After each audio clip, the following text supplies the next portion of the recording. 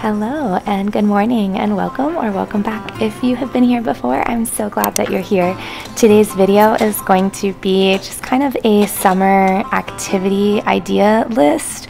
I know summer's winding down, but if you have little ones, you can use these ideas anytime. They're pretty basic and inexpensive, so I thought I would take you along and show you some of what we've been doing to stay busy for the summer. So I have a 5-year-old and a 2.5-year-old, and we like to start our day with walks. We usually just do a lap or so around the neighborhood. I live in Florida and it gets very hot very early, so we don't really wait too long. If we can't get it done first thing in the morning, then we probably won't do it, but we love to get out and walk first thing in the day. And then after that, we'll usually spend some time in the house. I have a play kitchen in the girls' room, and I have to say it is such a great thing to have. If you can find one, I know they're all on Marketplace all the time. You can probably find them pretty inexpensive. IKEA has a really cute one too that doesn't cost too much. This one was gifted to us, but the girls love to play in it every single day. So we will usually start some activities in the house once we get done with our walk, and we play and have a good time. They also play with their stuffies, and we just try to find things to keep us busy in their bedroom and utilize the toys that they have. I do a toy rotation, so they do get to play with things, and everything that's old is new again sooner or later. But this is a great way to spend the morning and just kind of ease into the day.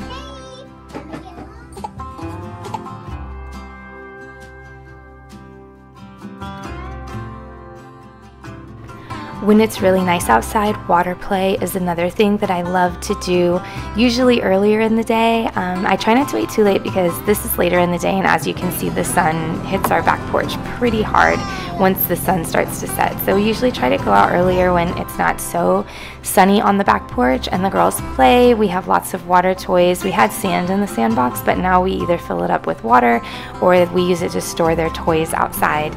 And they have a water table. We'll put soap in it, like bath soap. We don't have bathtubs in the house, so we'll put soap in it. We also have bubbles for the girls to play with. So all of these things just make for a really fun outside time. A lot of times I'll give the girls popsicles, and it's just kind of something to look forward to during the day and helps them to burn some energy as well. So if it's nice where you are and you can incorporate some water play, I definitely recommend it. It's just fun for everyone. We also have some sidewalk chalk, and I let them color usually all over everything. I really don't care, and they enjoy that as well. So that's something else really inexpensive you can pick up and kind of keeps them occupied for a while. At least my kids, it does.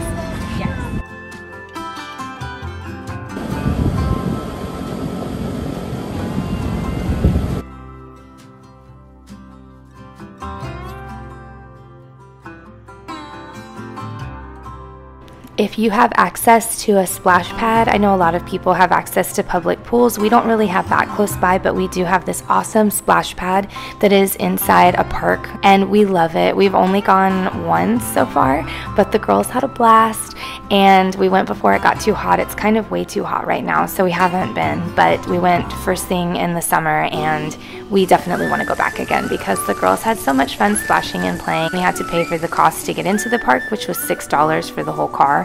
And then the girls were exhausted when we were done, so that was a win in our book.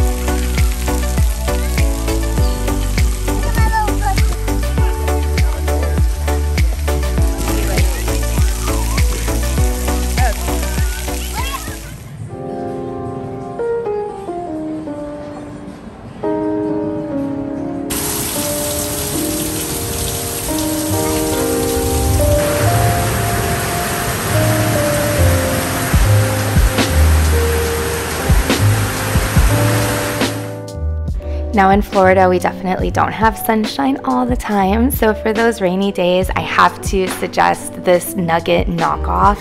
I will link the one that I got down below. I got it on Amazon and it was cheaper than the nugget, but it's pretty much the same. Maybe it might not be the exact same quality, but We love it, and the girls like to make forts out of it. They climb on it, they slide on it.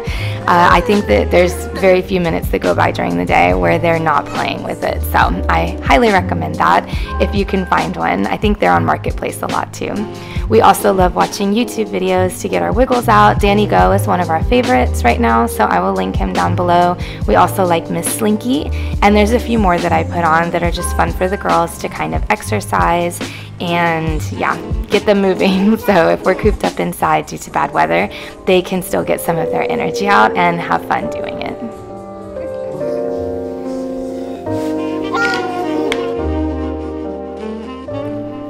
You can always make a trip to the dollar store or the dollar spot at Target and pick up some crayons and coloring books. We've accumulated quite a few, so we have a lot to choose from.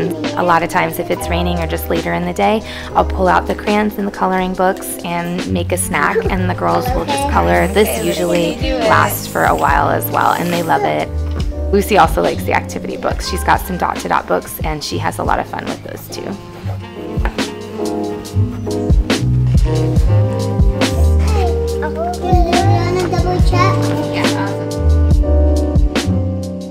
Another fun way to pass the time, if it's bad weather or just any time, is to bake with your little ones. Eleanor's still kind of small, so I usually will do this with Lucy in the morning or during nap time for Eleanor.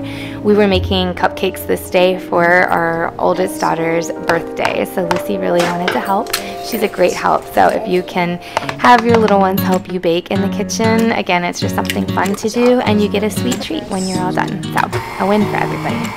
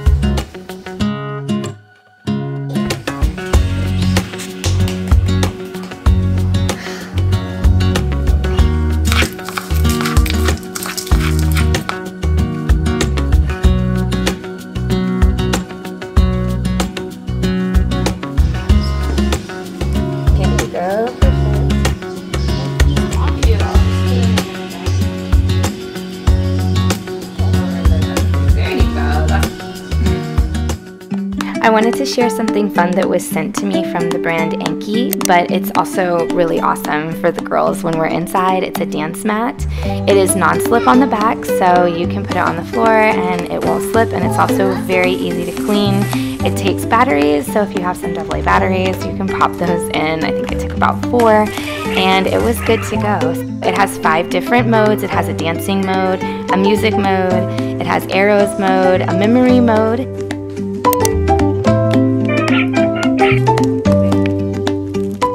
It also gives you a difficulty selection, so it has easy, medium, and hard. And you can also turn the volume up and down, which is great if parents don't really feel like listening to the songs, although some of them are pretty catchy. It also has a diamond pattern and it lights up, so if you have ever played Dance Dance Revolution, this is kind of like that, and the pattern will show up on the front and then correspond with the diamonds that are lighting up down on the mat. Which one lights up? There you go. Really fun. The girls had a blast with it. It gets them some exercise. and it keeps them busy, and it was fun for everybody. So I definitely recommend it. Even our oldest daughter got in and had some fun with it too.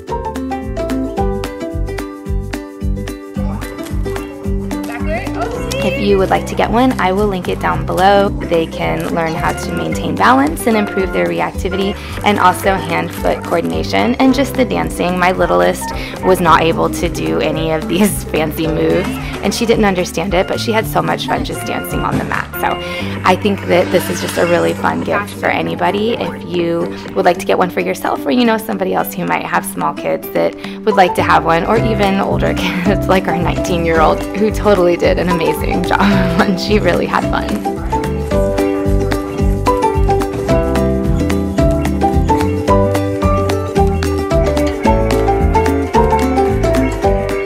This is just another suggestion of something that you can do to pass the time in the afternoons.